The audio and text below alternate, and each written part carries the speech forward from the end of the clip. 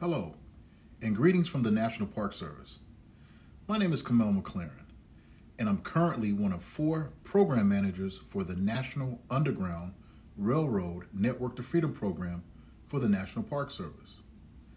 I was also once the former curator for the Frederick Douglass National Historic Site here in Washington, which brings me to share my thoughts with you on the life and times of Frederick Douglass. Douglass was one of this nation's outstanding freedom seekers whose words and ideas have inspired hope, change, and advocacy. His mantra was, "I will unite with anybody to do right and nobody to do wrong." Therefore, he aligned himself with men and women of all colors to advocate for many reform movements, including the abolitionist movement, racism, sexism, capital punishment, and many other reform movements in this nation's history. Douglass devoted his life to serving others. It was a lifespan that began in 1818 and ended in 1895. Throughout his illustrious life, he became a freedom seeker, an Underground Railroad activist, a woman suffragist, and a civic patriotic citizen who used his pen and voice to advocate for freedom for everyone. Students of history must understand that Douglass's life coincided with many of the watershed moments in United States history: the abolitionist movement, the women's suffrage movement, the Underground Railroad, the Civil War and Reconstruction era. So then his life becomes a historical lens for teachers and scholars to examine these periods with great clarity.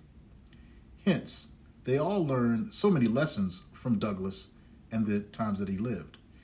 He left the world a lasting legacy through his voice and pen and many forms of activism. His words pierced the American conscience, pointing out the undemocratic elements that ran through the political, social, and economic institutions in the United States during his lifetime. Over 50 years, Douglass delivered thousands of speeches. He penned several editorials and articles in his newspaper, the North Star, the Frederick Douglass Weekly, the Frederick Douglass Paper, the Frederick Douglass Monthly, and finally, the New National Era. Plus, Frederick Douglass found time to publish 3 autobiographies over the course of his life. One central lesson he teaches students today is how to channel the power of words instead of physical violence to achieve personal freedom, then unselfishly find time to advocate it for others.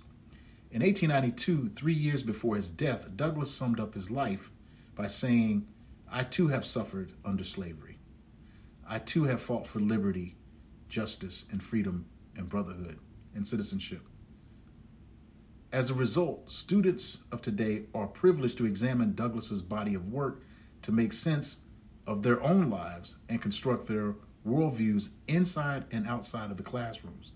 His life, his accomplishments, and most importantly, his words and ideas remain sources of inspiration for millions of people worldwide today.